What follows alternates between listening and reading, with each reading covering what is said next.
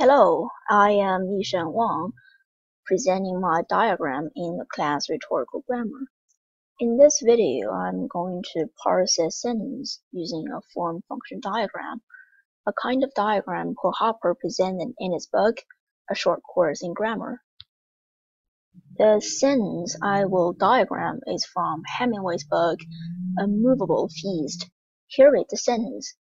If you are lucky enough to have lived in Paris as a young man, then wherever you go for the rest of your life, it stays with you, for Paris is a movable feast.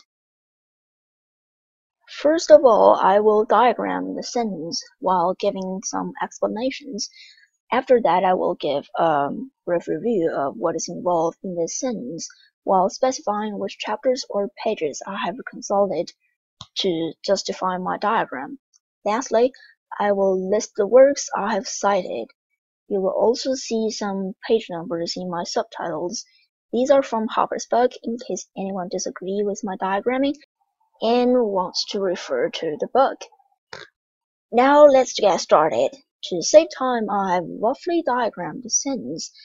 As we can see, this long sentence begins with an adverbial clause of condition, followed by then blah blah blah, it stays with you, which is an adverbial clause result.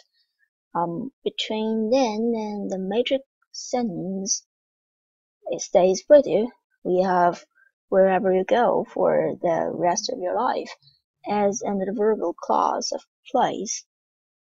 At the end of this sentence, we have for Paris is a movable feast as an adverbial clause of reason. Now let's discuss each clause. The word if is the complementizer in form and it functions as an adverbial. You are lucky enough to have lived in Paris as a young man is a grammatically independent sentence that is the complement of if. So this is the subject.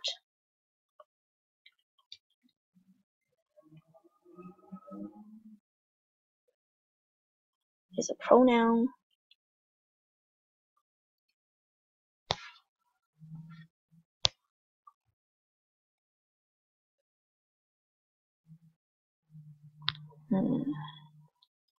This is the predicate phrase.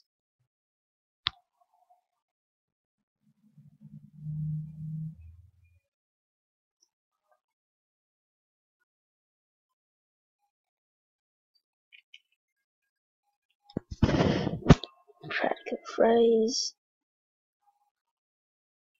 Predicate. This is the auxiliary.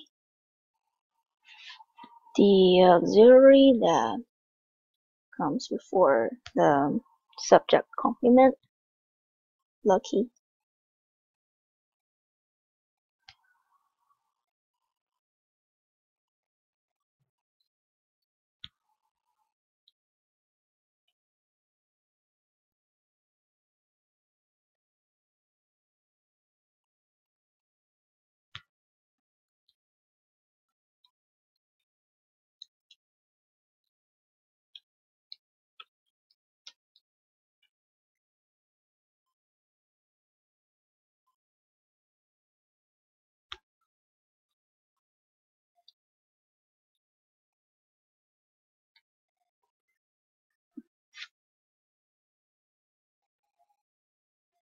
So this adjective phrase altogether is our subject complement.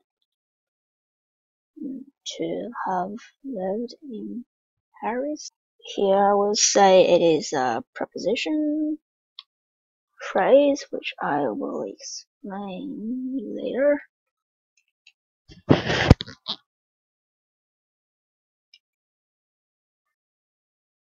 As the head,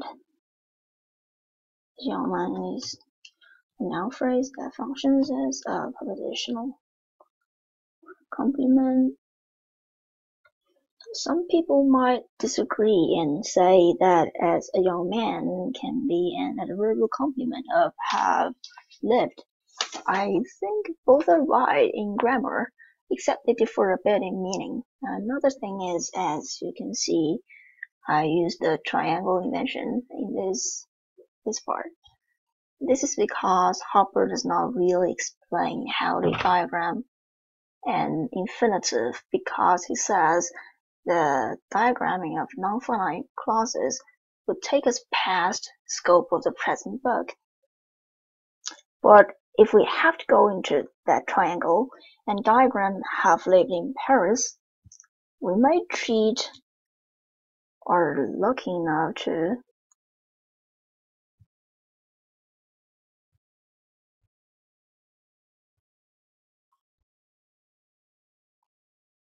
as an auxiliary and diagram have lived in Paris, like Hopper diagram is supposed to on page 113, the second sample diagram. However, this might bring about another issue.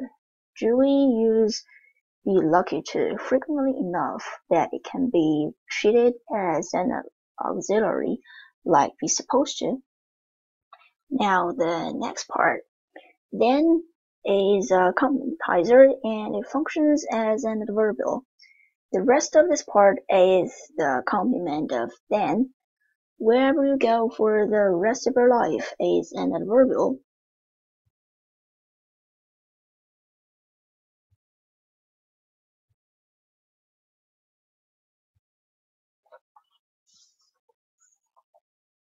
Clause, adverbial clause of place, in which wherever is the complementizer. And it functions as an adverbial.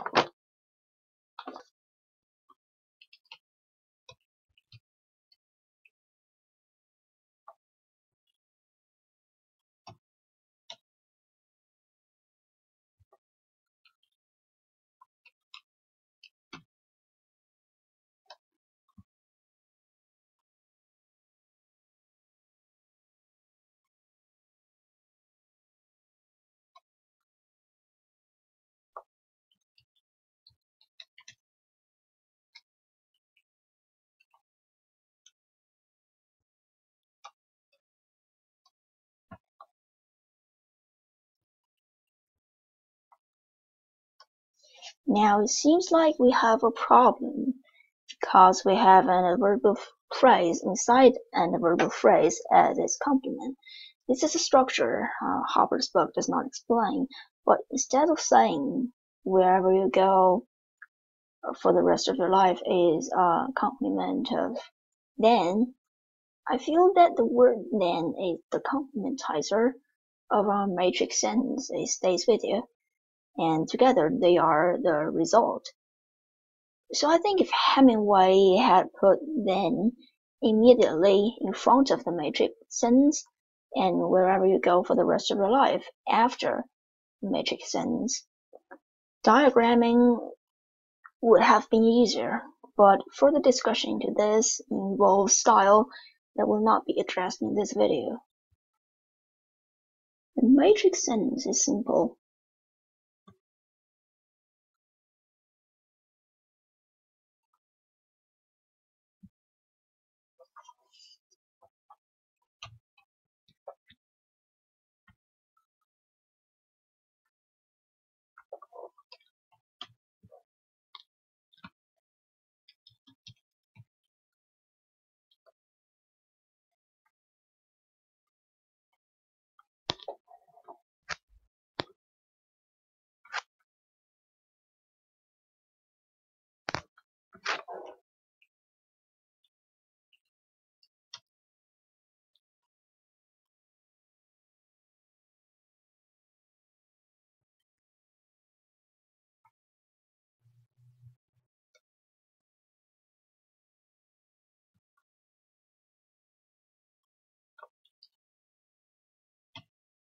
This is a prepositional phrase.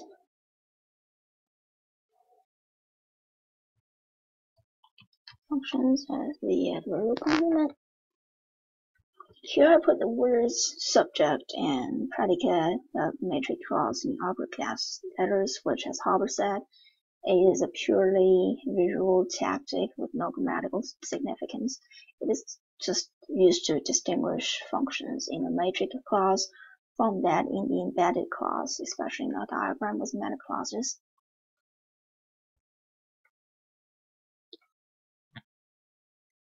Now we reach the last part of the sentence, where Paris is a movable feast, and verbal of reason. This is a typical one, like the one on page 259, diagram 16a.